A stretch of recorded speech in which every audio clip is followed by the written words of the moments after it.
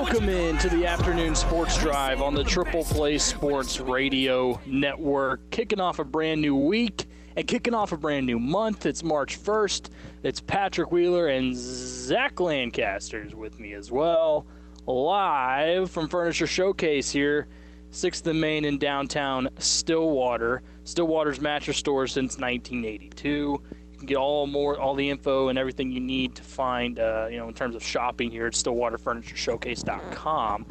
Big names and mattresses. You'll get the best night's sleep of your life every night with Sealy, Ashley, Serta, Stearns & Foster, Tempur-Pedic, and I am sitting on one of the most comfortable chairs I've ever sat in my life. As Zach can attest to, kind of just leaning back, getting the feel of it. It was awesome. When they brought it in here, they said they took a look at the two wooden chairs that were here, just like your basic chairs, and they said to me, no, we're going to get you, let me get you a better chair. And I thought, okay, well, that's fine, whatever. No, I'm not a complainer. But this one they brought me, as you can see, it feels like a mini throne. Like I feel like I'm King of Furniture Showcase over here, and I'm really enjoying it. I know they got you one too, right? It looks real nice. This was just sitting here. I know. It is really nice. Yeah. It is really nice. They had me one. I don't think it was that chair, but they had the last time we were here. It was like a really puffy chair. It didn't lean back. It was just like a stationary chair. But if you could buy it, you gotta buy it. Oh yeah. My goodness. Like I would recommend coming in and buying the chair out from under Patrick because it just looks really comfortable. If you do, I will not get up until the show ends, though. So just saying, you can't have it till I'm done with it. But you can buy it, but you can't have it till I'm done with it. So yeah, kicking off March, which is kind of incredible if you think about it. I mean, I know it seems like we say this every month, but since 2020 lasted like 20 years, March coming up here in this next season, this next year is like, well, I think of seasons because of sports, but like this next year with right now on track for a full helping of March Madness, which I can't wait for, obviously, because it got ripped away from us, as most other sports did. Spring training kicked off yesterday, and there was actually fans in the stands for these games. It was fun, man. It was great to see baseball back. And, of course, for Oklahoma State in particular, you got Bedlam in 2 out of 3 days. Chapter 1, check for Oklahoma State on the road, which, we had said that they were going to split games. Yeah. Don't know if we necessarily thought it'd be on the road, though, where they got their first win. So they play tonight. We'll get to them in just a second. Oklahoma State baseball continues to win. Softball continues to win. They picked up their first loss over the weekend, but came back with a win over Louisiana Lafayette, which is number 9 in the country. And that was their loss. That was a loss. They lost, then came back, got revenge the next day, and won. So they're pretty much getting it going. When I put the report together last night, I was like, well, let me go down the list of all these sports. Win. Basketball, baseball, softball. The girls' soccer got kicked off again for the spring season. Win, shutout, 3-0. Cross country, had a great weekend. I mean, you go down the list, and it was just a great Oklahoma State weekend. But, man, Bedlam, I'm telling you what, I was doing wrestling over the weekend with your dad and Jordan, and we were out there at the big house. And your dad pulls up the end of the game, regulation. He goes, guys, Oklahoma State's about to go to overtime. And I'm like, you're kidding me. He looks over, and we're watching the end of regulation into overtime, and I'm like, man, I cannot wait to go back and rewatch this game and see how exactly we got here. And it's safe to say it was an instant classic for Bedlam Chapter 1. Yeah, so I did a little radio with Colby Daniels before coming in, and he was like, so, Zach, how's, and I was like, Colby, this is probably the least Monday of the Mondays I've had since the start of the pandemic last March. Like, beautiful weather, right? It feels really nice outside. Yeah, but I got to spend my Sunday in Obrate. I got to cover arguably one of the most, I would venture to say, top 3 most exciting games under Mike Boynton. Baseball completes a sweep, I mean, I don't. It almost has like a end of the tunnel feeling, I mean, we talked about it for the past week, and I got Colby's feel on it, and he was like, yeah, I think most people in the state, most broadcasters, media members in the state had the same sentiment that we did. Like both teams are too good to be swept, so you're most likely looking at a split, and most likely going to be home and home split. And when Brady Manick hit that layup with less than 10 seconds left, I was like, oh no. And then like almost on cue, Kate turns it over at halftime or at half court, and you're just like, great. This is it. This is it. And then luckily the ball, there wasn't enough time to really do anything. And you go to overtime. And if I'm being honest, I don't really think I didn't really feel nervous or worried when it got to overtime. It was one of those things where it was like, well, like there's still a chance, I guess, you could pull it off, but you didn't feel like Oklahoma State was going to lose that game. I mean, it was 40-point performance, and I mentioned it a few times. You go back, I think it was the Texas Tech game last week when Fran Fraschilla was talking about, Cade Cunningham, we really need him to go off. He can drop 30 points at any time he wants. And I'm sitting there thinking, like, Fran, have you watched Oklahoma State? Cade's really good, but he has yet to hit 30 points. What are you talking about? And then he goes out there and drops a 40-burger, and second player all time in Oklahoma State history to score 40 or more in a Bedlam game.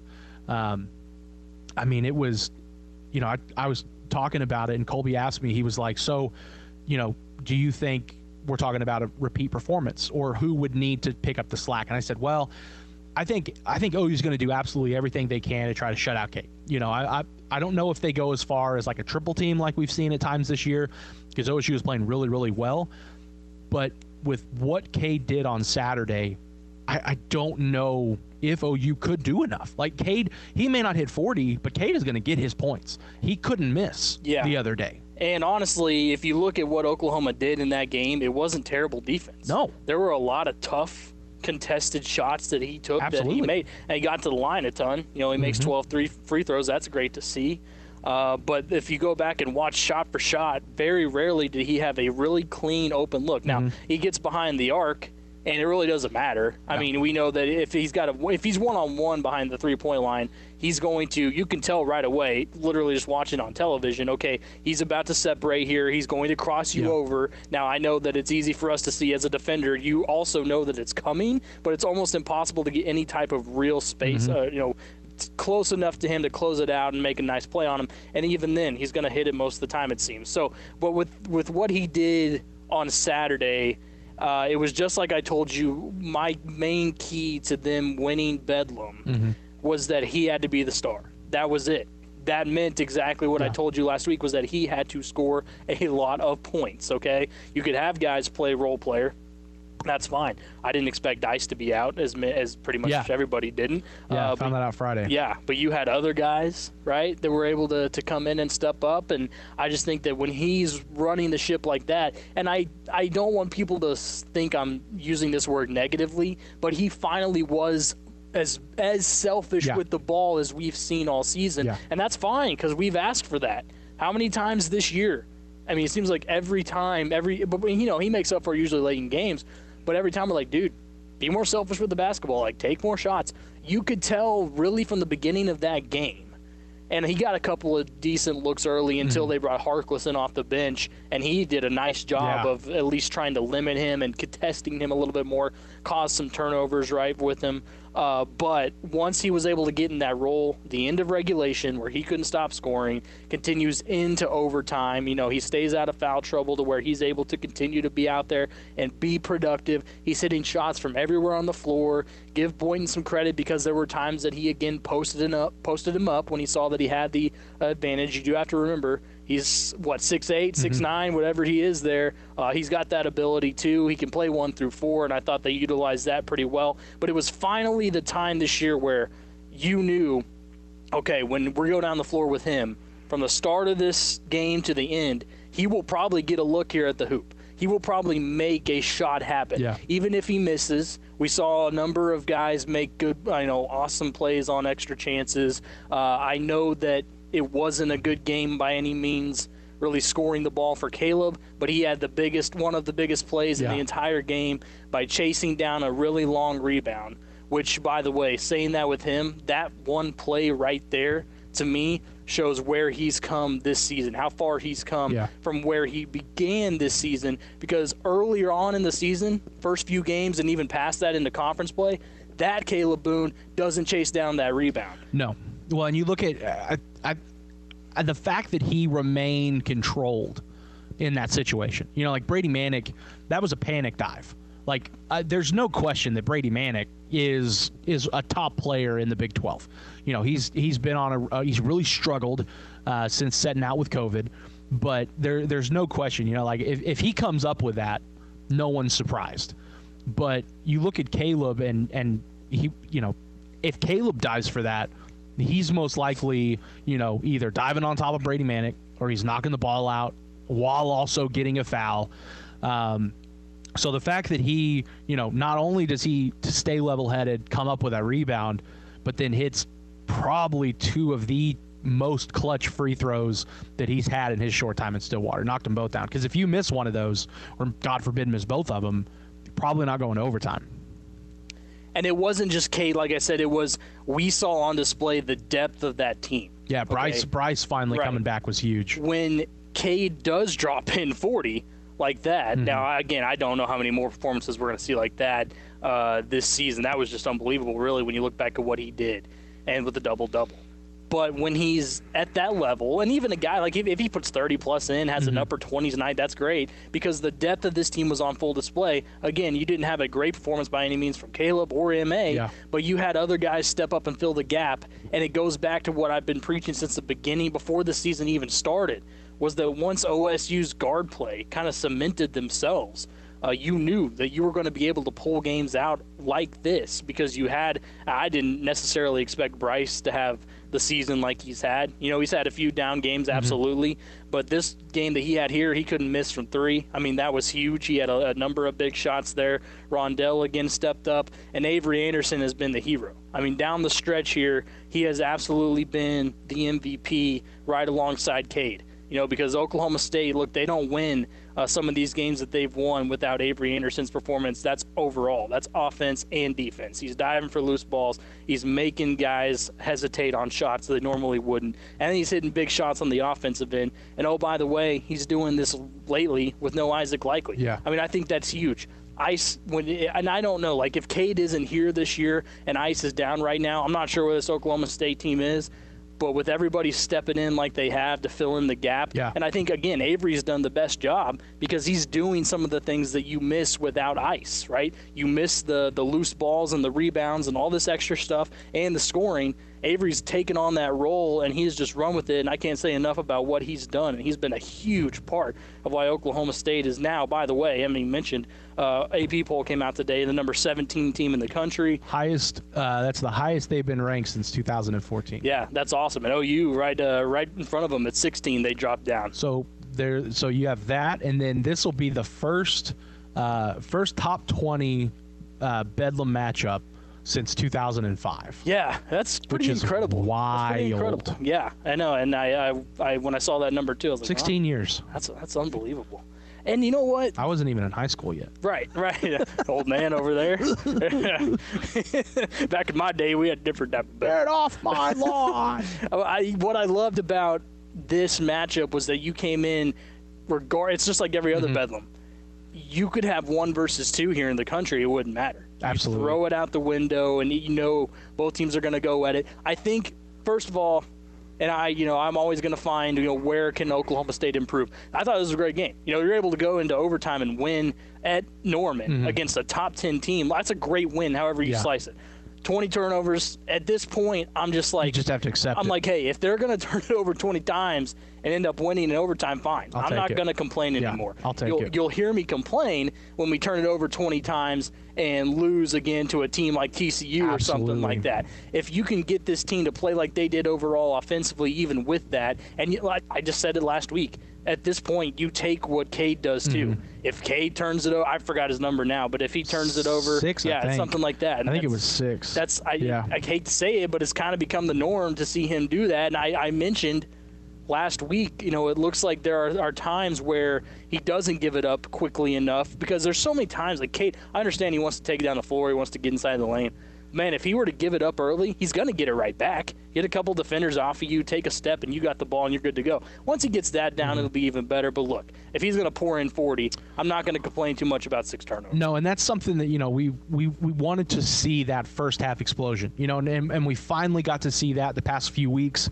He turns it on early in the first half, and to go back to what Tom has been saying, you look at Cade, and he's been really, really good. He's scoring anywhere between 15 and 25, 26 points a game.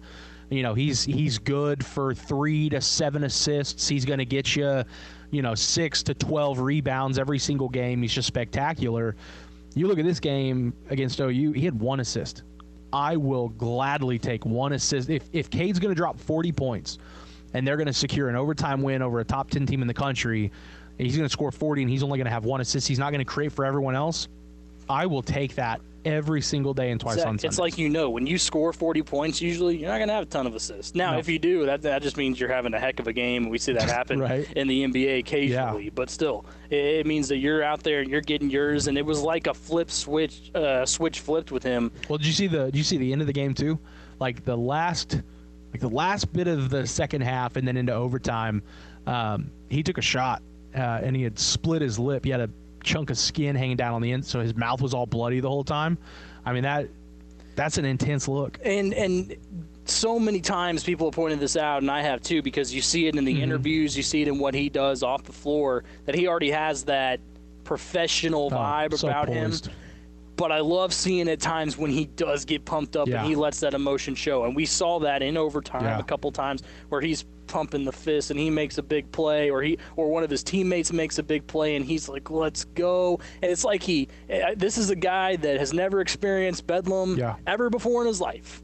And he flips the switch that, hey, it's Bedlam. I better turn it on. I better go for 40. I thought it was one of the better individual performances I've seen in a long time. Again, because of the toughness of the shots that he took, even when he was missing. It didn't get him down at times. He would get the ball right back. He knew that he was good enough to make plays happen. And we saw that once he entered at the free throw line area, right, that jump shot area, he's taking those shots all day. Yeah. And I think that's something that a lot of times, especially with today's basketball players, it's 3-point or die.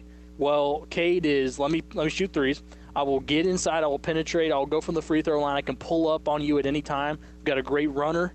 And then we know how he can drive and get to the hoop and finish through contact. That's why, right there, all that is why he's touted so highly as an NBA prospect. They talked, I remember I was watching it, and they said they were talking to the guy. By the way, they might as well just bring in the NBA scout guy and be part of the broadcast every single time Oklahoma State plays. He'll be on there tonight. They'll bring him on. And he'll talk at least 10 minutes. They'll bring him on, and then he'll say the same thing. He'll say, I've got an A here, I've got an A here. And then they said on Saturday, hey, where would you put kind of a negative mark on Cade so far, where NBA looks, and they go defensive intensity. And it made me laugh. I was like, who cares? You think that NBA scouts actually care what you do defensively? Not right now. It's all about scoring, man. You don't even have to be that good of a defender. If you can score a lot, you're going to play in the NBA. I'm telling you, that's just how it is. So I thought that made me chuckle. But I think that to win this game, and by the way, so I'll go ahead and give my prediction. I'm usually not a guy, Zach, that's willing to flip,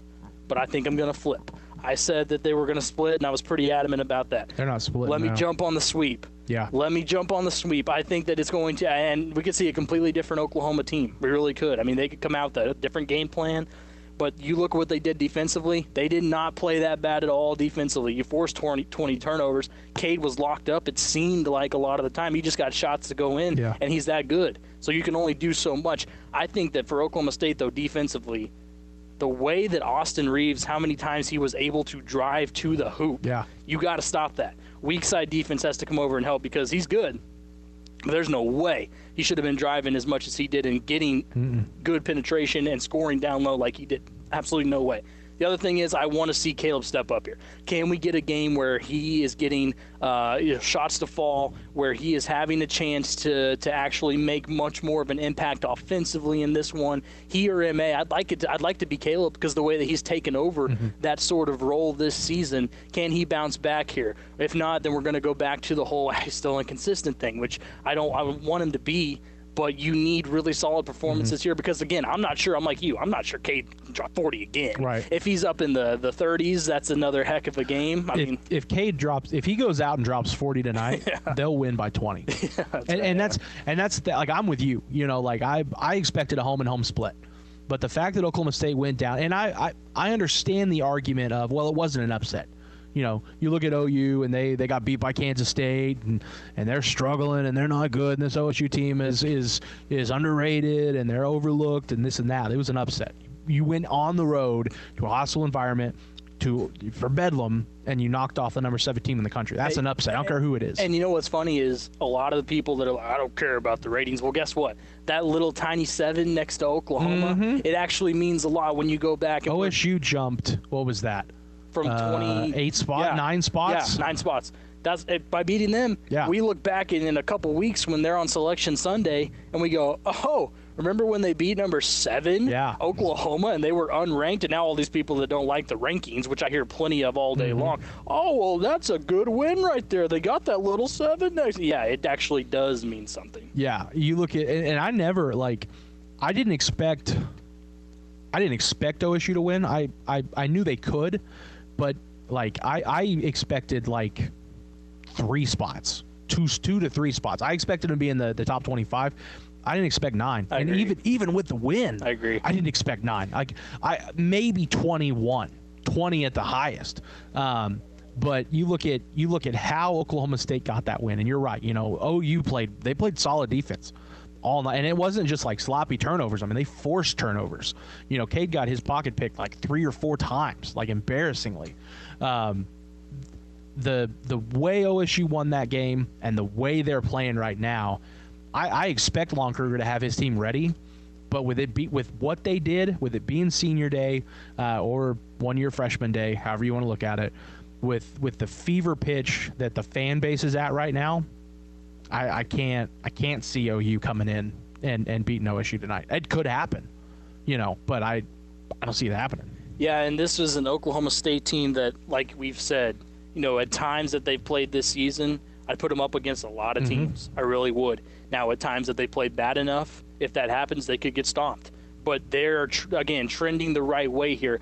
Heck, Baylor lost over the weekend to Kansas. They ain't the same team as they were. I would love to see, and we're going to see it here coming up shortly, Oklahoma State and Baylor. How's that going to shake out? I really wish, I understand that OSU's playing tonight, but I wish that OSU had the Tuesday game against Baylor. Yeah. I want as close to that loss of Baylor as I don't want to wait a week to have to play Baylor, 3 or 4 days. I want Baylor now because this is the time you want to play Baylor. Yeah. I told Jordan and your dad over the weekend, I said, man, I don't want Baylor to go on. I'd love to see them get a loss, obviously, on the year. But not anybody but Kansas, man. I never want Kansas to win anything ever, and they happen to get it done. Man, it's so frustrating, this Kansas team, because I don't like to see them win, but they're not a good basketball team this year. They're really struggling, but they've secured wins that almost legitimize their season a little bit. It's still Lawrence. It's still Allen Fieldhouse. Yeah, but when you're talking Allen Fieldhouse, and I get they beat OSU, but Allen Fieldhouse with 20,000 screaming compared to Allen Fieldhouse with less than 4,000, that ain't Allen Fieldhouse. That's not beware the fog. I mean, this team is just, I don't get it. But I'm excited for what this Oklahoma State team is doing right now.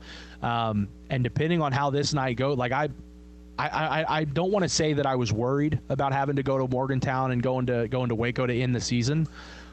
But if they can find a way to knock OU off again tonight, then I'm a hell of a lot less worried about Morgantown and Waco than I was a week and a half ago. Tip-off at 8 p.m. tonight on ESPN, Bedlam Chapter 2. Cannot wait for that. We'll have more on that coming up later in the show. Up next, we'll take a look at Oklahoma State baseball sweeping Illinois State over the weekend. Zach was there in person, saw the beautiful O'Brien Stadium on yesterday, right? Yeah. Sunday. So we'll get his thoughts about what he saw there, and that's coming up next. We're live here at Furniture Showcase. This is the Afternoon Sports Drive.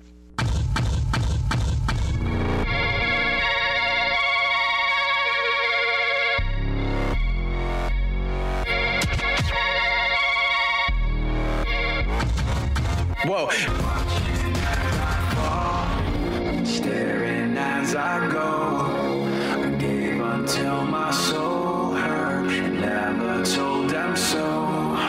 They're watching as I fall, somewhere down below.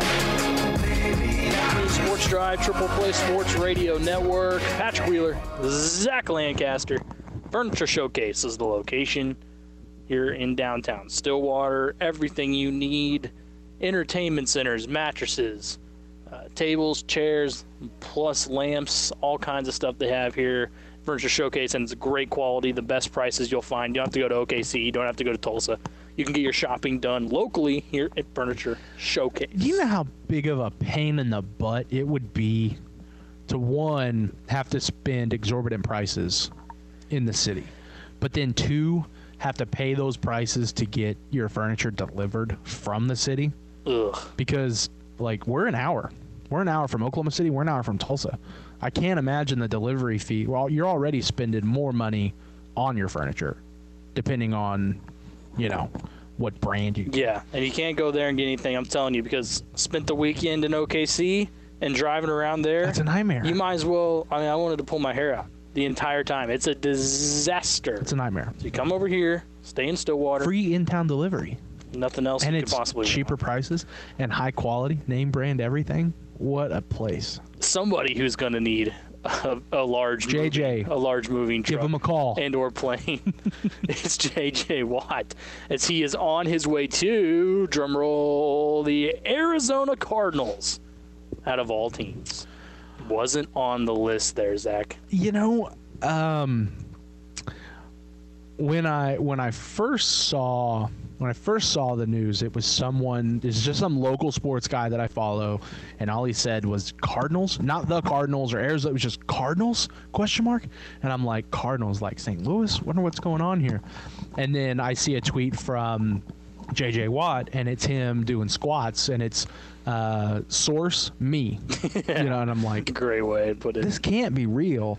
Like I had to double taked, you know, and had to check to make sure it was actually his account, and I wasn't getting fooled by one of those weird emojis. Barry McCockner. Yeah, you know, so I had to figure out if it was actually him, and sure enough, like, of all the teams that we discussed and all the teams that we thought could be, like, I really am curious now to hear what he has to say about potentially buying the house in Cleveland. Like, that had to have been fake now. And then you saw the graphic. I don't know if you did, but the graphic going around today of apparently now it's fake, but a JJ Watt Peloton account. Yes. And it was like the best one I saw, because it was Green Bay, Cleveland, and Buffalo. Yeah. And then actually it was actually Colby Daniels retweeted that, and he was like, "Boy, I can't wait for the unveiling for him to choose between the hats, like a commitment ceremony." Like, Arizona was. I think his former defensive coordinator is there from like 2011 to 13 or 12 to 14 or something like that. So he's back with his defensive coordinator. Yeah, Vance Joseph, yep. But, like, it's so far out of left field. And I with what you texted or what you sent to me on Twitter after I sent you the message, like, that would have to be. Like, that would have to be it. Like, Arizona is so desperate, they're willing to pay him whatever he wants, and no one else was. Yeah, with the numbers that he's getting, you know, $31 million he's guaranteed. I think 21 of that. I think so, $23 million guaranteed out of that 31. I'm not sure he was going to get a deal any better than that. I told you that before. I figured, okay, JJ, he's going to have to decide, and ultimately he's most likely going to have to take a for him, pretty small contract on a championship caliber team. That meant a Buffalo or a Tampa or even a Kansas City or Green Bay, something like that made a lot more sense. Now, when you look at Arizona, yes, Vance Joseph, I mean, that's huge, right? He gets to reunite with him. Chandler Jones, who is an absolute beast on that defensive line, right? He is... who's on the other side? Yeah, and that's what I said to you as well. DeAndre Hopkins. You get DeAndre, who was absolutely involved in this. He said, hey, come on over. You know what he said? He said, come on over. I did it. And look what happened. The Texans had 4 wins. Now, we may have not had the season we wanted, but, hey. Well, you would have to think that if you look at how that team played for a majority of that season, like, they seemed like they were right on the cusp, right? So you would have to think that moving forward this upcoming year that they would have to do better. Like, the future looks more bright than obviously Houston. Well, it is. Well, yeah, because they have weapons, and the part of it. Look, Kyler Murray. I mean, I think he has an incredible future in the NFL. Yeah, just needs to mature. He has to stay healthy. But I think we've seen a lot of signs that he's going to be great before it's all said and done. You have DeAndre Hopkins, and on not just Chandler Jones. I think Budda Baker is part of the future there too on the defensive side for Arizona. He made some huge plays this season. But you add JJ, who by any means is not an every down player anymore. We know that, but he's going to fill in nicely. And I'm telling you, in case anyone doesn't know, DeAndre Hopkins loathes the Houston Texans. All you got to do is check his social media. Like recently, he just mouthed off about them, about what he got traded for, which was nothing, right? And they compared, they looked at the numbers he put up in his first year in Arizona. And it's true. It's absolutely unbelievable still to this day. And he said to JJ, hey, forget that trash organization over there in the Texans. They're not even going to have Deshaun Watson to start the season. You're coming over here with me. You're going to come to Arizona. You're going to ask for a release. Kyler's our guy. Cliff Kingsbury gets it done on the offense. I'm going to ball out on the offensive side. Oh, and then Vance Joseph, remember him? Yeah, you remember him. He's going to come over here, and we're going to have a great season defensively. Now, I think that what's surprising to me is, again, I thought that at this point, if Green Bay or if Kansas City or Buffalo or Tampa Bay were to say, look, we'll give you a 1 year, 2 year deal, but it's only going to be $10 million a year. It's only going to be $12 million a year. That he would have been like, yep, if I want to win the Super Bowl, that's it. Because I don't think the Cardinals are quite there yet. But man, you look at that division. And if Russell Wilson stays, right, I mean, the only hole you have is the Niners. You don't know who's going to be quarterback there. If it's Jimmy G, then they're still not all that scary. But you look at that division, man, it just keeps continuing. It just continues to get more and more competitive. And I can't wait to see what he does against those quarterbacks in that division. It's going to be a lot of fun to watch with maybe we've seen it before. And I know he's older and he's got injury problems. But a change of scenery like this, and he just goes out there with the limited snaps that he plays, and he makes that huge difference, and he's recording sacks, and it looks like old JJ. I think there's that potential here. I like this fit the more that I think about it. I never really considered them. Again, my main reasoning being I thought that he would want to say, I want to win right now. And I don't know if he's going to win in Arizona, but there's still a long shot at a Super Bowl.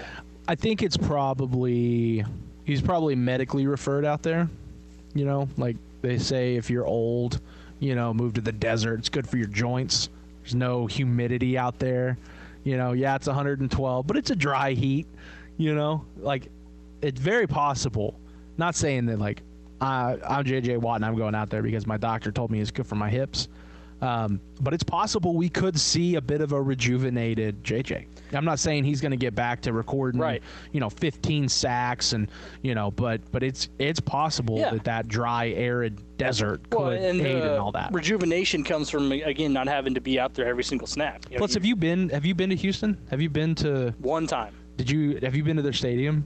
Yeah, I was back there at the old Minute Maid. At baseball. So you weren't even not football. Yeah, so we went down for the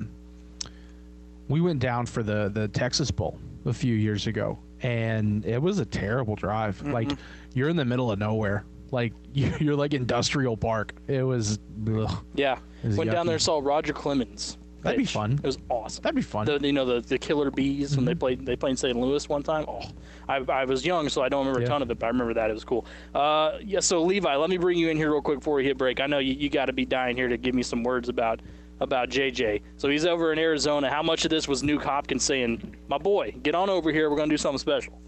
I think it had to do a lot of Nuke Hopkins. I mean, he was just like, "Please come here. We face Houston in Week 6. Come on, we can just wreck them a little bit." And I think that definitely helped out a little bit to always stick it back to your former franchise. But I think if you go matchup wise, this is the toughest division to truly get a win in the NFL. And I mean, for some people, you could put Arizona anywhere in that division from 1 to all the way at the bottom at 4, depending on how things shake out, because even though Jimmy G is not the best option at QB, that defense we've seen, that defense led San Francisco to a Super Bowl. So if everybody's healthy, it could be a completely switch around for San Francisco. But I do like the fit. Now it's going to be interesting to see if the Cardinals can now put a lot of more people around Kyler Murray to see if you can keep him protected. But I really do like the fit of J.J. Watt to Arizona. It's just weird because it was so obtuse to what everybody thought it was going to be.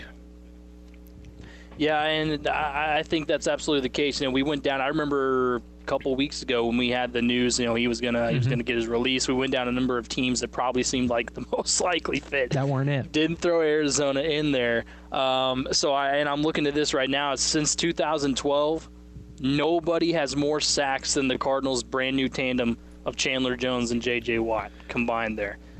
How old is he? 32? He's 32, I believe. 32, 33? Yeah, 32. So he's got a little bit left. No, that's the thing. It's not like the tank like is he's completely. pushing 40. You look at him. He's 31. You look at him, and he still looks like a beast. It's just that position and how much wear and tear he's put on his body by playing that position keeps him out, and I can understand it. But if he's in a limited fashion here with this Arizona team, and by the way, the coaching staff seems to be fairly competent, unlike it was, especially towards the latter of his career in Houston. The ownership seems to be in a much better spot. Again, it's like Levi said, the competition is ramped up too. I mean, you are going in this one with all these quarterbacks that you're going to have to pressure, again, given if Russell Wilson stays there. So that's kind of, you put an asterisk next to that. We'll get more on him later. Maybe. But I think he's accepting the challenge. That's what it is. I think maybe there's potential. I think that this could really turn into an Ndamukong Suh type situation where, at least for an Ndamukong Suh this past season for Tampa Bay, he was really able to rejuvenate his career. And weirdly enough, it was playing the most snaps out of everybody, which I know that sounds weird because J.J. Watt truly feels like he's rotted his legs and knees out for how long he's played with Houston, but I think it's just kind of the Houston scheme that they've ran in. And I think if the Arizona Cardinals are smart and they use him in the right spots, you could potentially see J.J. Watt not anywhere near whenever he was top of his prime and best in the league, but you can still see him as a high caliber player torturing a lot of guys in that division. So buy or sell 10 years after his career, double knee and hip replacements. I think it's probably a given, man. He's gone through it, and he's going to feel a lot of that for a long time, but he's super tough, dude. I love J.J. Watt, man. He's so fun to watch, and I can't wait to see him and Chandler Jones on that line. Whew. When the Cardinals ultimately, inevitably do stall out on drives again this season, because that's just, they're going to do that at times, and Kyler's going to become human again at times. They're going to need to get stops, and again, I think you throw Budda Baker in on that and the other talent they've got. Whew, this is a Cardinals team that a few years ago was pretty irrelevant, and they've bounced back overall here offensively and maybe now defensively. I can't wait to see what that does for them in this division. J.J. Watt, the newest Arizona Cardinal. When we come back here on the Afternoon Sports Drive, buy or sell coming up. And we'll get more on the Russell Wilson drama as it continues to evolve. Is he going to stay in Seattle? Maybe now that J.J. Watt's over there, he says, I got to prove myself. I'm a J.J. rushing at me. I'm going to prove that I still got what it takes. We'll talk about that coming up. This is the Afternoon Sports Drive on the Triple Play Sports Radio Network.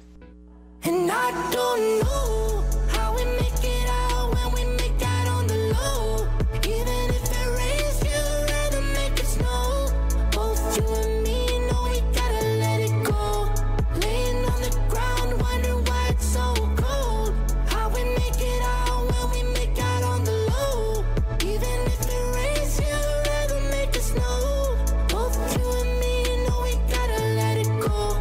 Laying on the ground, wondering why it's so cold. Why you so icy cold? My tears can't drip. Sitting awake alone, tattoos I miss. If I was to call your phone, I know you'd. Welcome back in Afternoon Sports Drive, Triple Play Sports Radio Network. Patrick Wheeler and Zach Lancaster. This doesn't feel like a Monday. Doesn't, It feels like a Thursday. Just like, it feels like we're knocking on the door of the weekend. It feels like a mid-May Thursday. Yeah, it's awesome. Yeah. Love it. Because we got so much going on. Round 2 of Bedlam tonight. Can't wait. I'm actually, I would be okay with, and that's just me personally, sticking with the norm of let's go back to back, 2 out of 3 days Bedlam. I'm fine with that. I like it. Colby asked me about that. He said, he was like, what are your thoughts on back to back? And I said, I don't want it, like, moving forward. Like, Oklahoma State and OU need to get with the Big 12, and they need to schedule Bedlam 2 out of 3 games or 2 out of 4 days or whatever, because, like, that's what, like, if you go back to, I think it was January 16th. This thing, June, July. January 16th, I think, was the original Bedlam in Stillwater. These are 2 vastly different teams. Yeah, this isn't the same Oklahoma State team. This isn't the same OU team.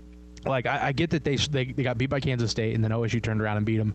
But this is still a really good OU team, and Oklahoma State is playing their best basketball. Like, if you play that game in January, like, the outcome is, and I understand that it was the game in Stillwater, you don't get that same matchup. Mm-hmm. It's just a not. I don't think that game is anywhere near as fun and entertaining. So, I want to see the Big 12 schedule Bedlam back to back towards the end of February.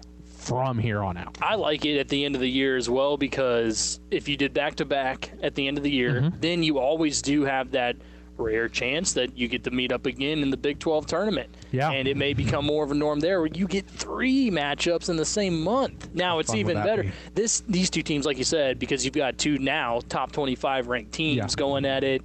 You go into overtime in the first matchup. You're just coming off that.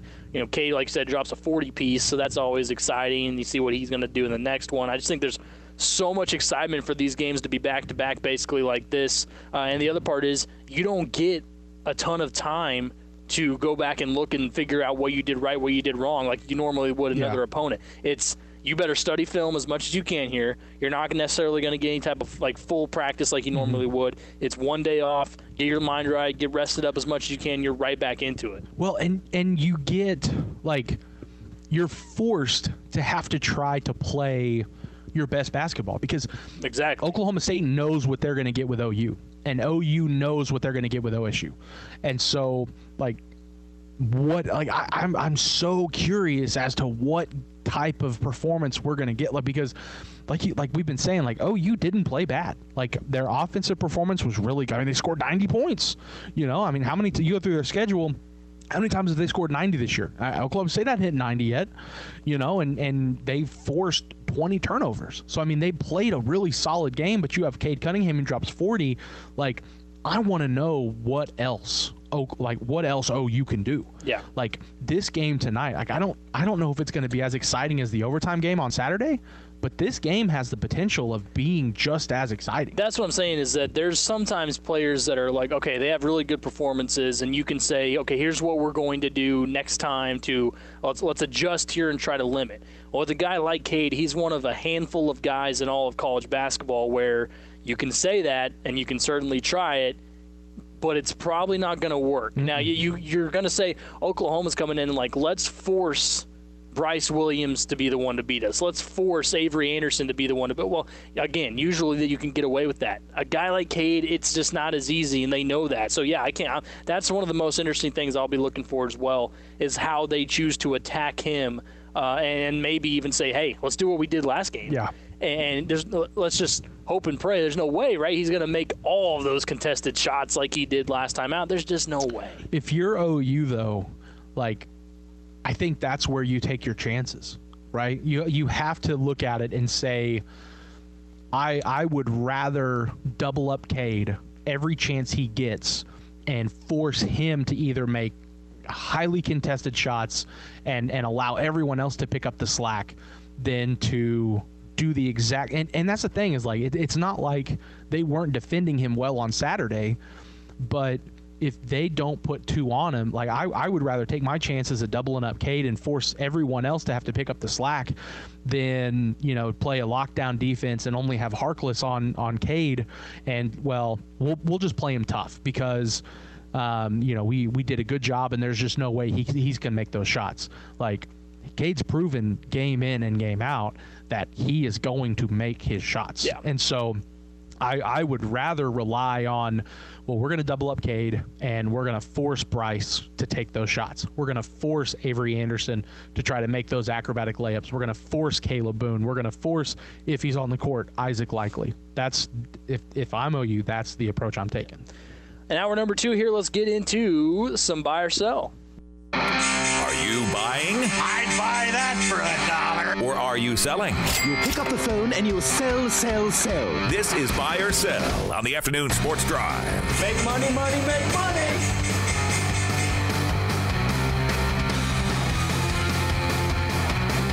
Buy or Sell Afternoon Sports Drive, Triple Play Sports Radio with Patrick Wheeler and Zach Lancaster. We sound alike.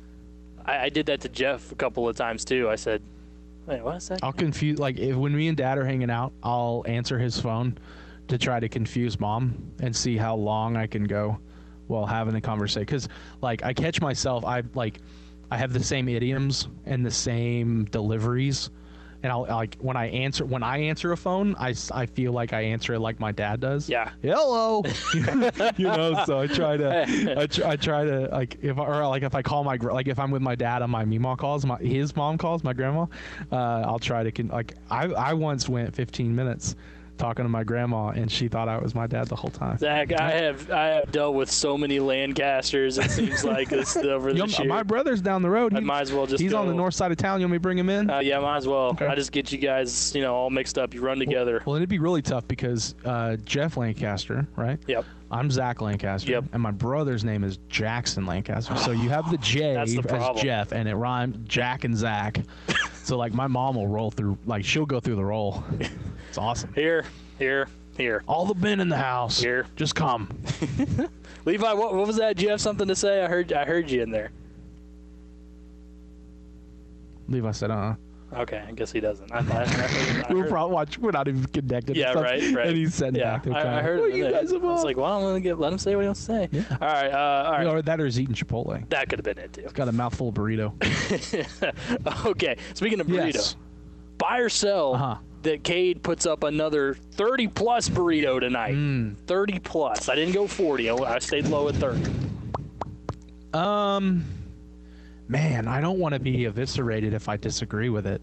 But I'll sell it, right? Because I certainly don't want to say that Cade's 40-plus or 40 points on Saturday was an anomaly. But if you're looking through his stat, like, Cade is certainly he's capable of doing it game in and game out. But he hasn't hit 30 yet. Like, that was his first 30-plus. I think he's going to have a really good game. I think this is going to be more of I feel like it's going to be more of a traditional Cade game. I think he's going to have, like, he'll get close to 30. I think he'll have 20 plus, easily 20 plus. But I think you're going to see 4 to 6 assists. I think you'll see a pretty good amount of rebounds. I think you'll see a couple of steals. But I will say, like, I'll sell it. I'll sell 30 plus. I'll buy 20 to 30. But I will say, like, I won't be surprised and I won't be disappointed if he goes out there and has 1 assist and drops 30 plus. Like, it's very capable of doing it. Yeah, and Dick Vitale, I heard him say on the broadcast, like, it was a quiet 20. I'm taking my Dick Vitale voice. It was a quiet 20, like that type of thing. And I'm like, yeah, we've been saying that all year. Like, that's usually how it is. But at that point, we didn't know he was going to have 20 more in him. Right. And he exploded. But I really enjoyed watching him take over. Are you laughing at my Dick Vitale? No, I'm okay. I actually thought of a story that is kind of an inside joke with me and my dad. We big time Galaxy Quest. Have you seen that movie? Yeah. Where they transport the pig from the planet to the ship, and he's like, and it exploded. Like, that was He exploded. Yeah. He really did. You gotta be kidding me, baby. I do the best Dick Vitale, by the way, which I will do it here. I do the best Dick Vitale. You want to do Dick I just Vitale did it. off? Yeah, we'll do it during the break. Okay, we'll do it again. But We'll let everyone everybody here do at it. Furniture will be like, I was so lost listening to him. Like, I really like listening to Dick Vitale, but the dude would just ramble. Yeah, and it was rough. I brought him on.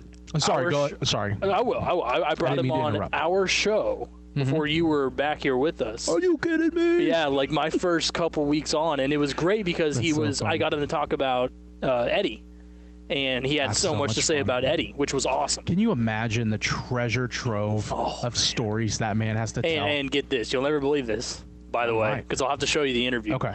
But he and Tom had a connection. Tom was on with me, and they had run into the same coach or something like that. I was like, no. Shocker. Tom out of it was awesome. It was Not awesome. a knock. Yeah. but, So he if anyone in that station had a connection, it would be Tom. it'd be Tom. Yeah. With just how with how deeply Tom Right. has roots Right. with Eddie and around the the New basketball York area program. and all that stuff. So, but I agree that Dick he's a little bit more of a rambler now, and it's hilarious. By the way, if you go to his social media, he found out what Twitter was, and his Twitter posts are just hilarious. He's not a type of dandy anymore. He was a big Bucks fan. Yeah. But he was watching the Super Bowl. I think it was like a week before that or something. Uh-huh. He was talking about the Bucks were giving him heartburn, and he took two. I don't know if you've seen them. Two classic pictures. He's like, He's got the jersey laid over his. no, he's taking the selfie, and you know how older people take selfies, and he has a bottle of Pepto-Bismol. I saw that. Yeah, I saw that. I got to get it framed. It's I saw awesome. that. So,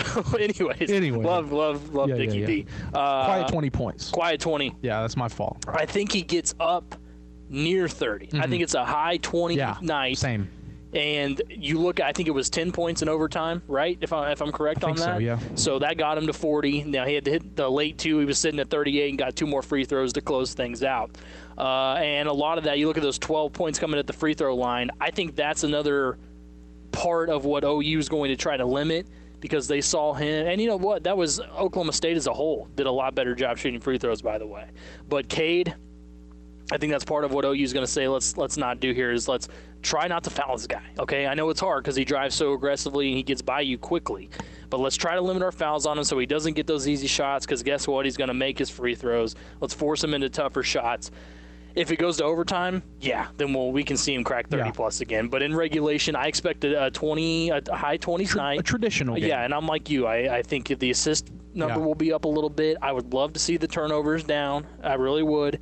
And I would say at this point we're probably sitting here at a week. Of course, we don't know for sure. We're sitting here probably at a 50-50 chance that Ice suits up. I'm sure they'll give it a go again. He's dealing with the finger. He's dealing with the foot in warm-ups and see how he is. But even with that being the case, it's going to be the same story for me. Cade's got to be the star. And if he scores 27, 28, he's the star. Yeah. I mean, it's really going to be – there's been one game this entire season where he wasn't the star that he played in. And other than that, it's been his show most of the way. So, yeah, I'll sell that it's 30-plus, but he's going to get darn close. I'll tell you that. Yeah, so we look at I'm going back to Bedlam. We've talked to Cade, and I don't think there's any question. Like this is his last home game in Gallagher-Iba. He now understands the intensity and the rivalry that is Bedlam. He gets it. I think he's going to have a huge game, but I'm going everywhere else on this. So you look at Bedlam on Saturday, and there were 4 double-digit Cowboys. You had Cade with 40, Avery and Bryce with 15, and then you had Rondell with 11. Buy or sell that Oklahoma State has 4 or more players back in double digits, because I think that I don't think OU is like they're going to come in. They're not laying down, right? I mean, you lose 2 in a row. Certainly one you shouldn't have lost to Kansas State. Oklahoma State, I think, has a better chance than OU at winning this game, just based off of what they did on Saturday. But I think Oklahoma State needs either Caleb Boone or M.A. to really step up. So, like I said, Cade, Avery, Bryce, and Rondell were double digits. Buy or sell 4 or more double digits tonight.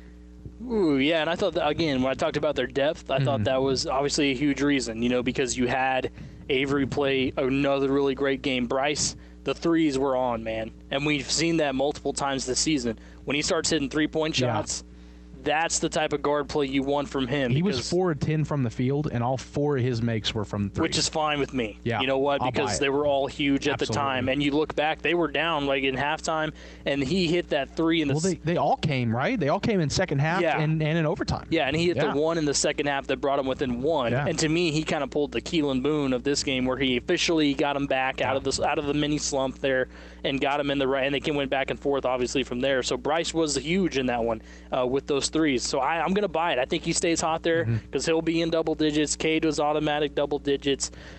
Avery, to me, right now is almost automatic double digits. He's going to get his looks, and he's a tough finisher, too. I love the way he gets inside. Yeah. He can go inside out. And you know who my 4th one is? I'd love it to be Rondell. I think it could be Rondell again, because he's also, we know, is nowhere near his ceiling, and he's playing lights out still. I'm going to put my faith back in the big guys here, but I'm not going to be definitive. I don't know if it's going to be Caleb or M.A., but I think one of them will find themselves in double digits before it's all said and done here in this one. So I'll buy right at 4. Yeah, I think it's really possible, right? I think it's very doable. I'll buy it. I think you're right. I think you got Cade. I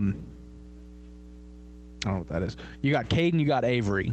They're gonna get their double digits. Avery, this was the same style of play Avery had last year, but he just wasn't confident. He could get to the rim at will, but he couldn't finish. This year he's finishing.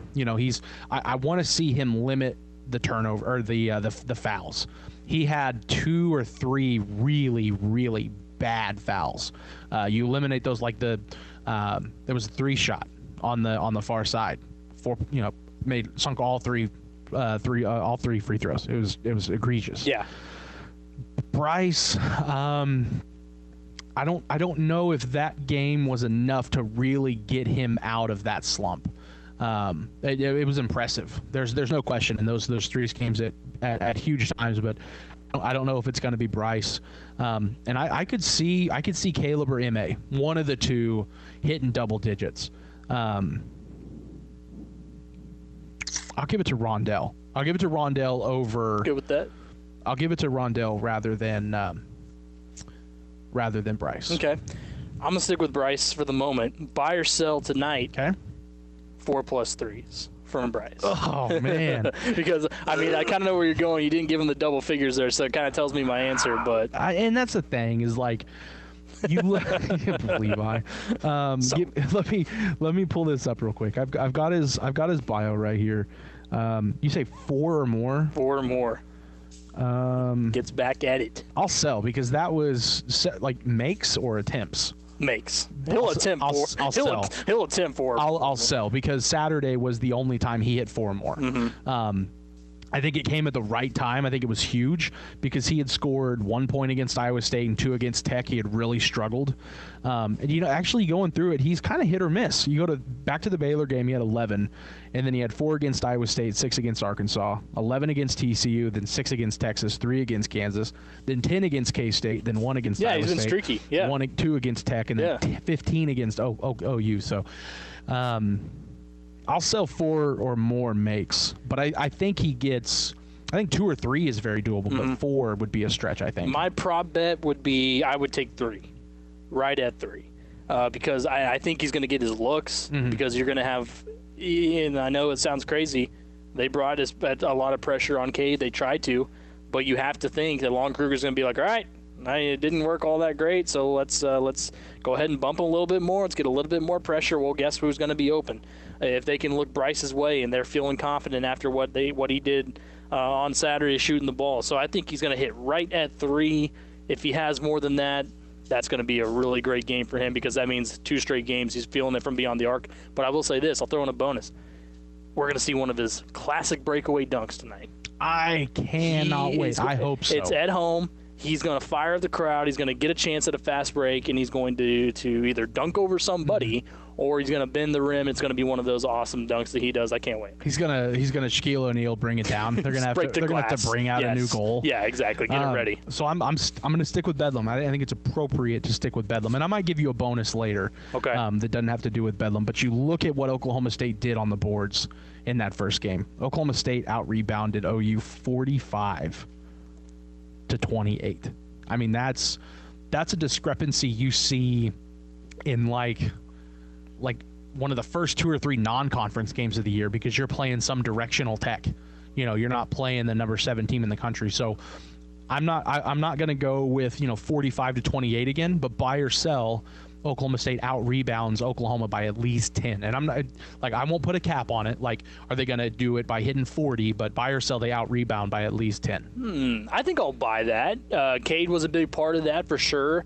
The big guys down low got theirs at times, and everybody was crashing the glass. That's what was great to see. And you had guys chasing down long rebounds too. They were effort rebounds, which is always a plus. So yeah, and I think that's going to be the case here. The energy is up. That means, and Mike Boyne is saying, guys, I know we just beat Oklahoma. It took an overtime to do it.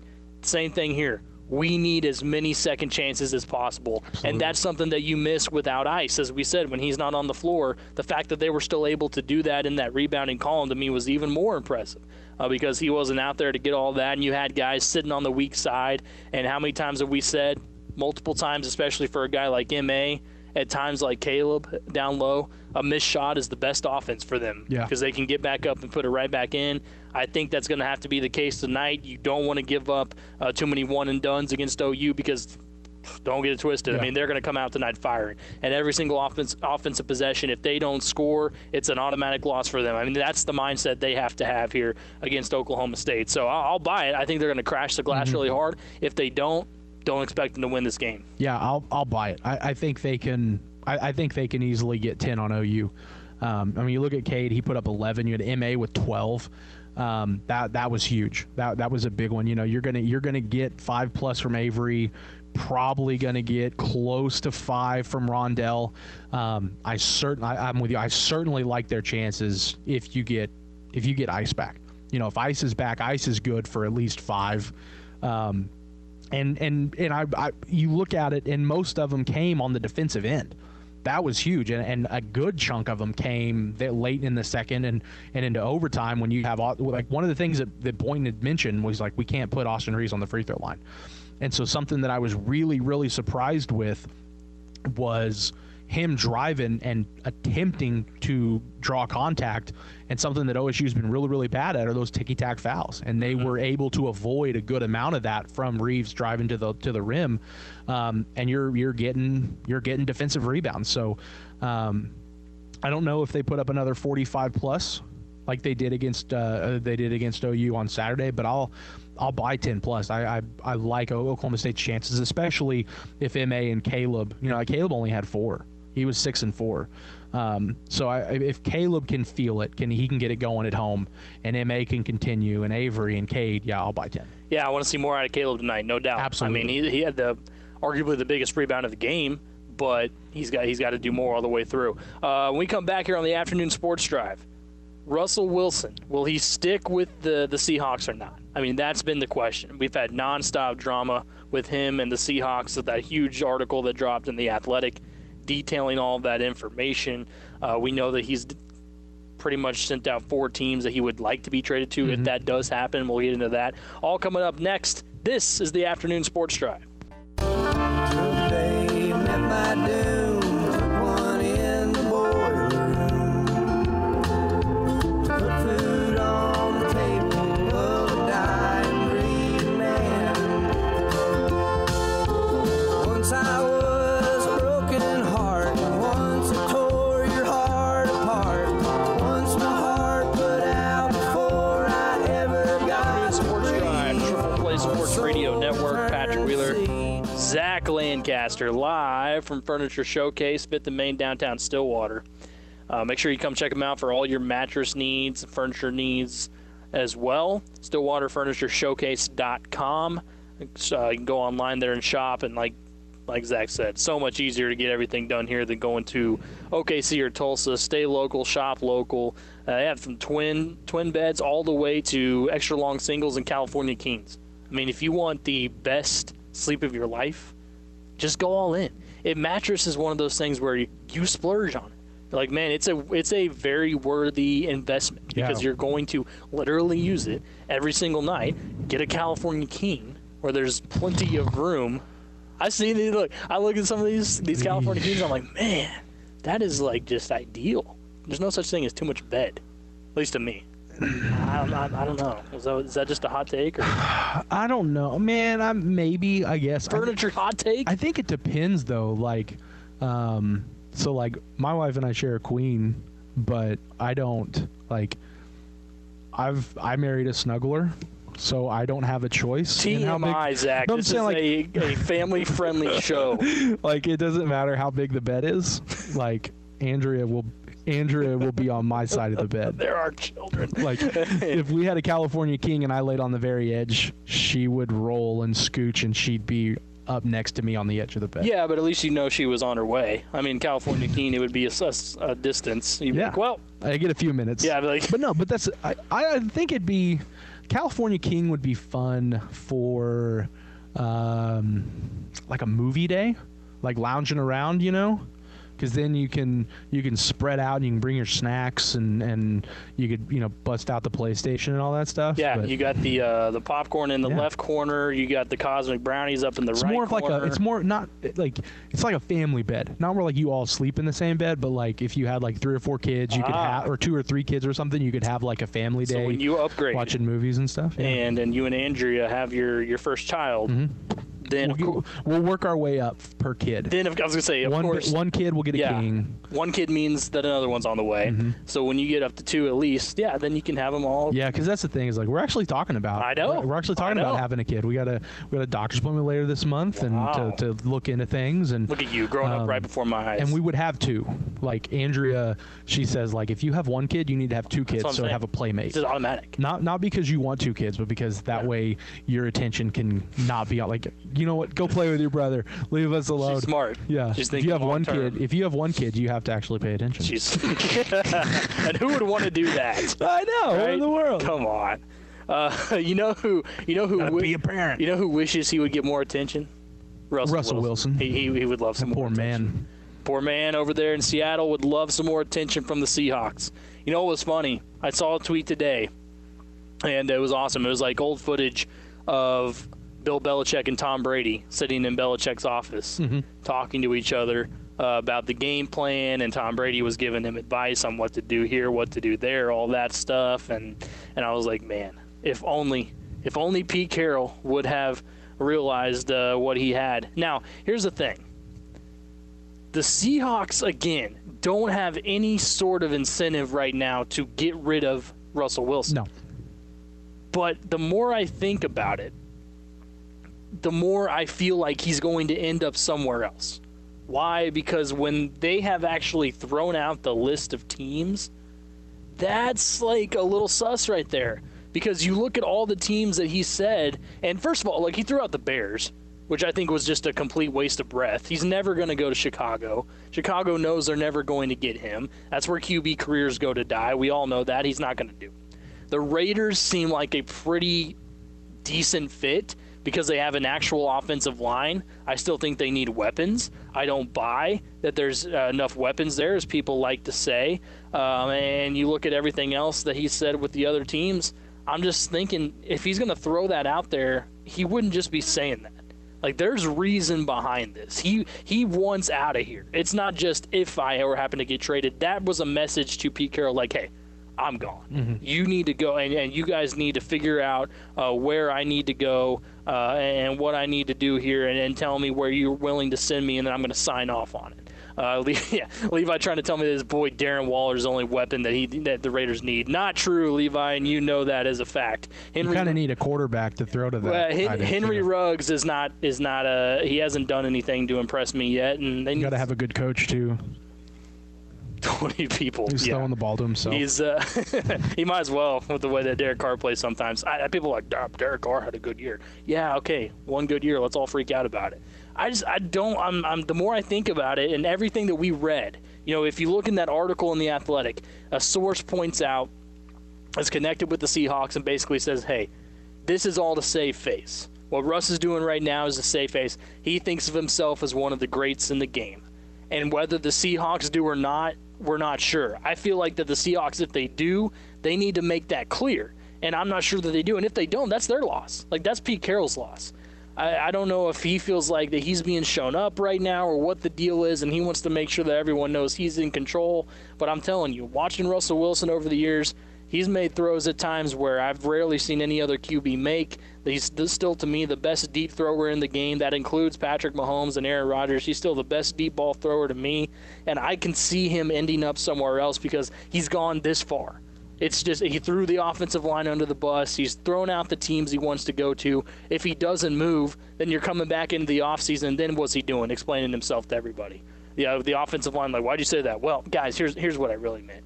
He sits down with Pete Carroll finally. Coach, I want you to forget all this stuff in the offseason. We're gonna be fine. We're gonna make the playoffs and all this. But these teams that he mentioned, at least for the Raiders too, you could do a clean swap where you send Derek Carr over to the Seahawks. And think about it.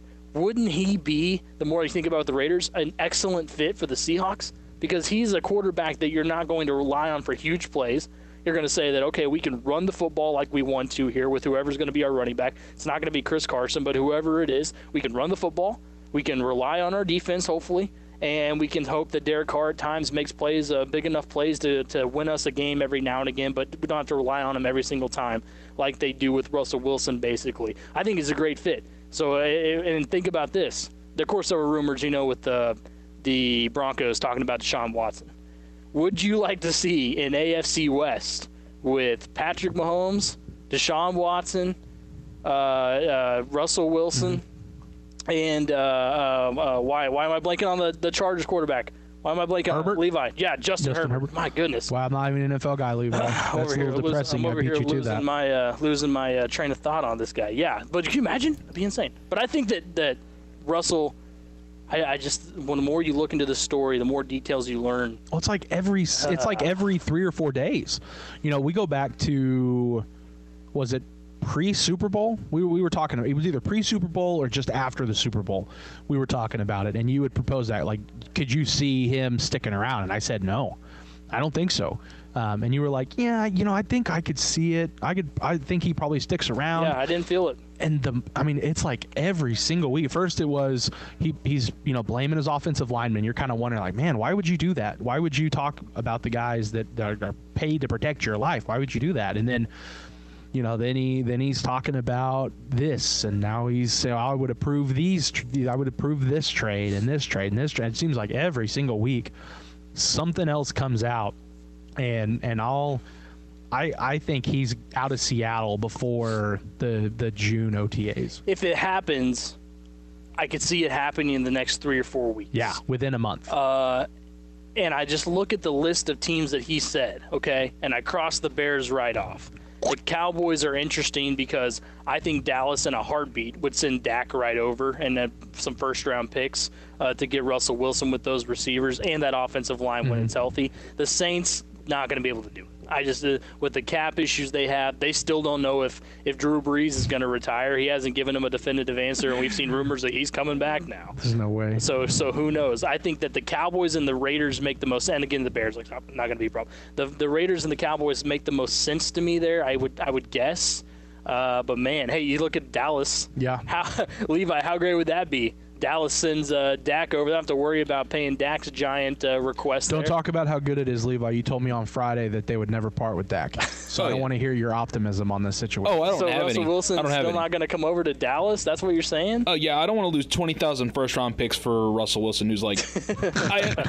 But he could change the franchise. Come on. After he gets sacked on the ground because all of our offensive linemen are still old and injured. Yeah, they're definitely going to have to make a couple moves there, that's for sure. It Quarterback, just seems like there's been so...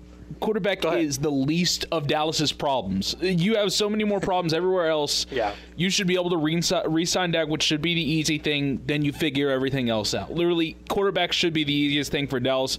But because Dallas is Dallas and is run by Jerry Jones, it's literally the hardest thing possible. Too true.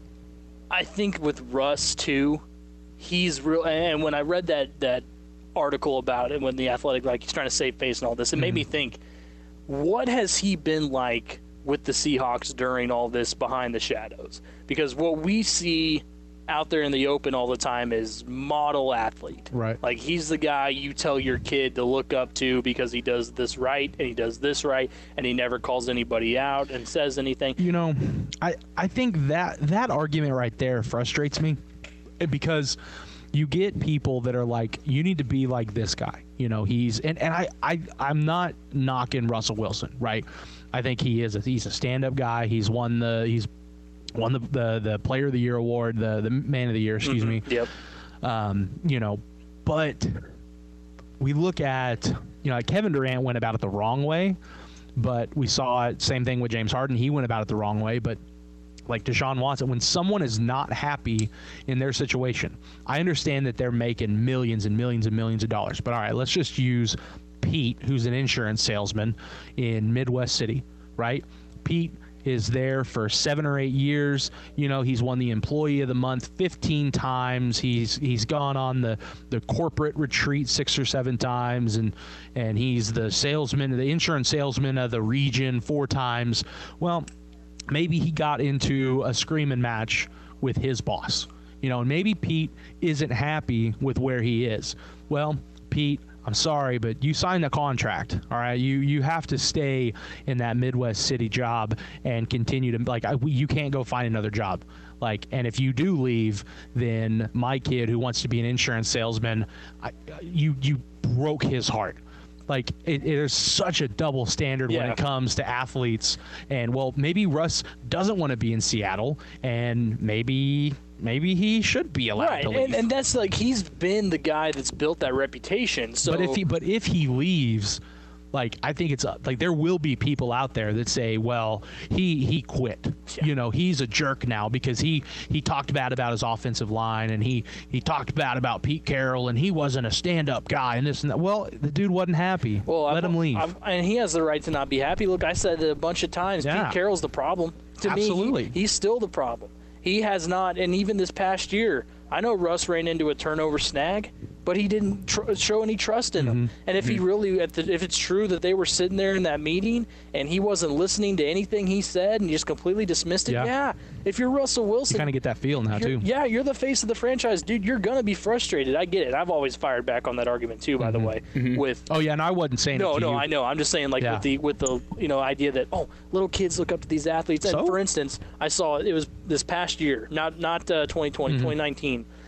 We saw videos of Baker Mayfield and Patrick Mahomes, and it was kind of becoming a trend where athletes were chugging beers and at different venues, different sporting events, and it was all over. Everyone with a sane brain was like, "Nice, yeah, good job." They're being athletes, they're being people, awesome. And all these people are like, that's just a terrible You're a role example. model. They're 20-year-old superstar athletes. They're not millions and millions of dollars. Let them drink a beer. Exactly. They're not going to hold up the teddy bears and the rainbows for your kid all the time. They're not being video clubbed in the nightclubs doing lines of Coke. They're chugging a beer at an Indians baseball game. Yeah. I'm not a big fan of Baker, but the dude's a 26-year-old who's making about $50 million a year.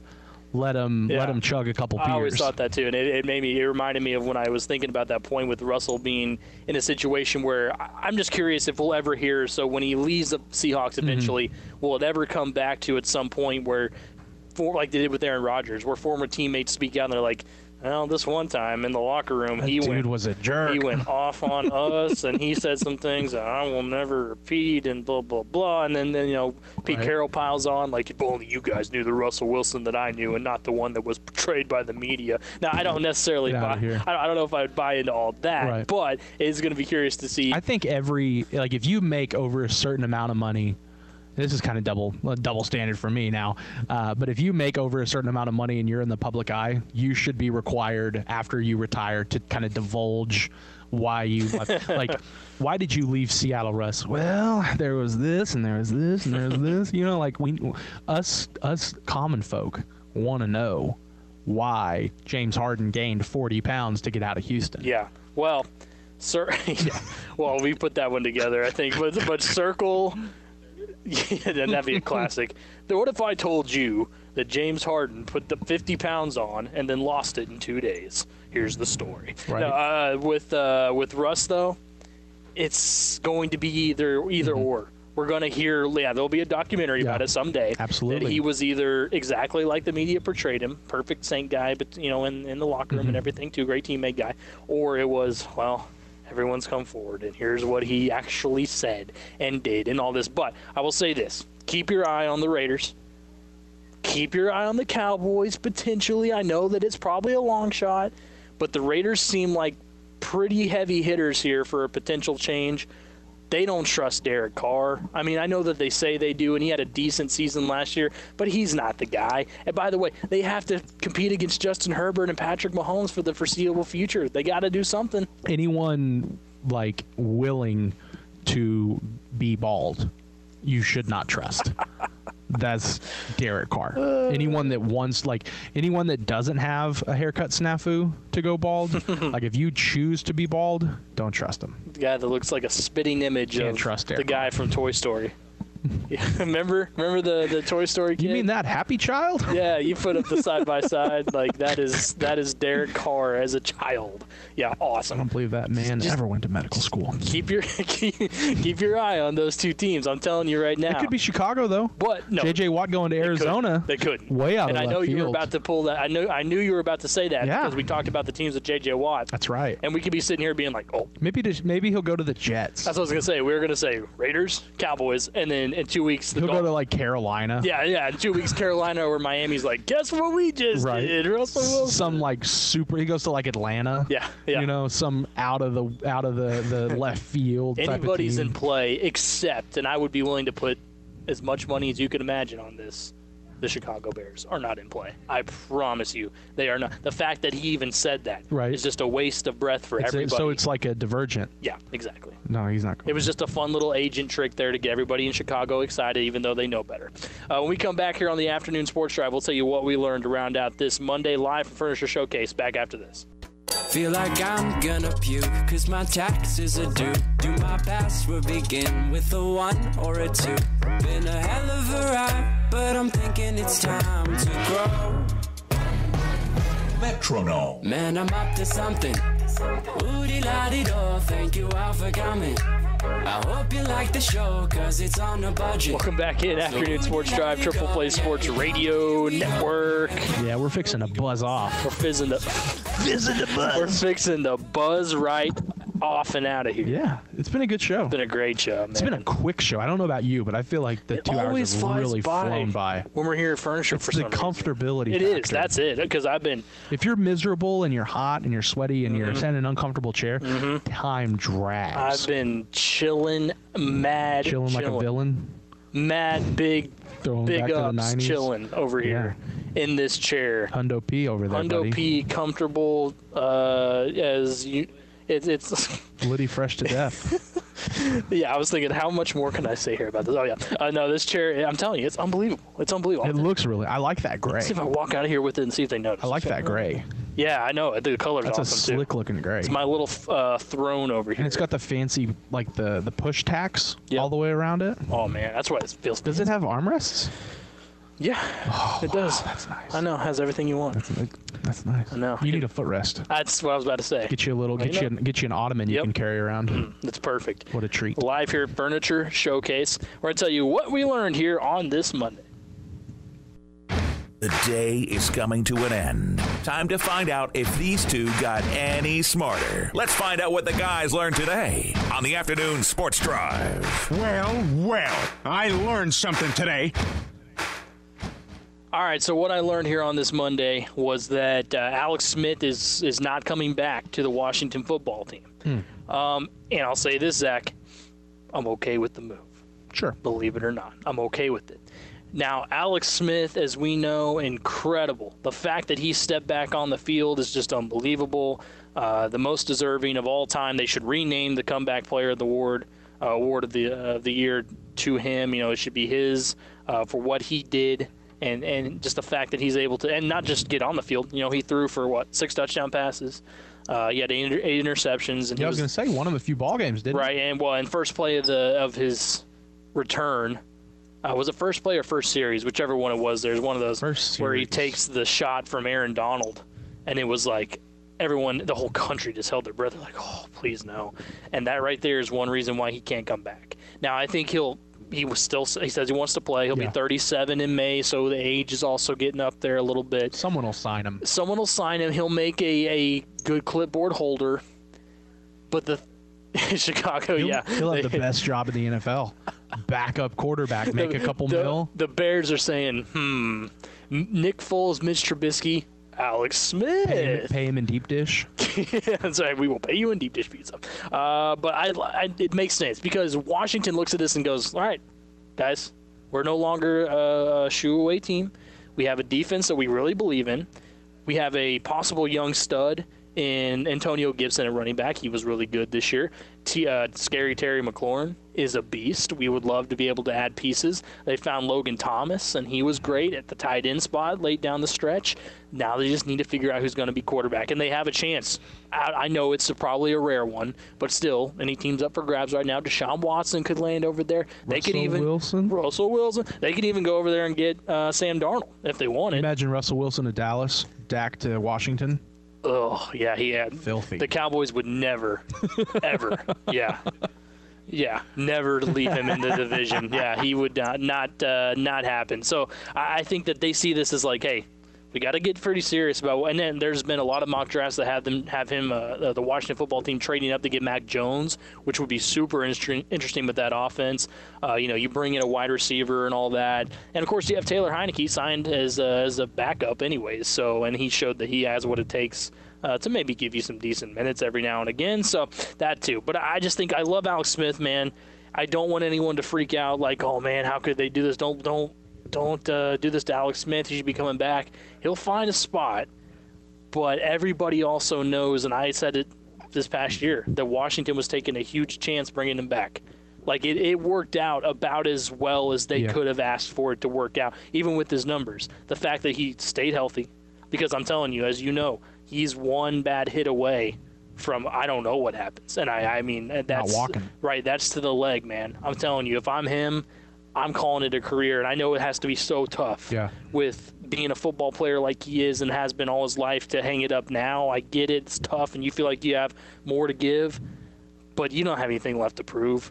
I mean, you could go in and be, I guess, a backup on a contender if you could swing that or something and say you grabbed a ring, but you don't have anything else to prove, man. I love Alex Smith to death. I love what he's done. His story will never, ever go away. It's one that we'll be talking about for the rest of time in sports.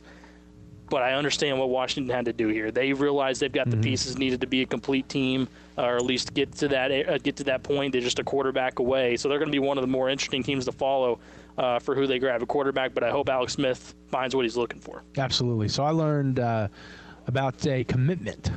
Oklahoma State lands a top 50 prospect in the 2021 class. Kendall Daniels, a safety out of Beggs, actually the number 4 safety in the country. Requested his release from his LOI from A&M last week. Come to find out, the analyst that helped bring him in left A&M, which is it's kind of a weird reason to leave a school that you have an analyst that helps recruit you and helps bring you to a university, and then he leaves. But once you're on campus, once you're signed to an LOI, an analyst can't have contact with players. So it's not like that analyst would have been a difference maker anyway. But I'm not complaining. Kendall Daniels, a number 4 safety in the country, a top 50 prospect, 4-star out of Beggs. Really, really, really talented. 120 tackles this past year, 7 sacks, 4 picks, hauled in 38 passes for 648 yards, 10 touchdowns. He's a multi-all-stater. He was the 2A7 MVP, an All-American. That's the formerly of the Army All-American game. Really, really talented. So he signed today. He committed, signed his letter of intent this afternoon. He is officially a member of the Oklahoma State football Oklahoma State football team, a player that has a chance to make an impact much sooner rather than later. He is now the 4th out of the top 8 players in the state of Oklahoma to sign with Oklahoma State this year. And there's some really talented. He's the 7th defensive back, and of all the talented defensive backs they've signed, he has a chance to play sooner than everyone else. So huge pickup from Mike Gundy. Yeah, it's a great get, man. No doubt. I listened to Robert talk about that today. That's awesome for Oklahoma State football.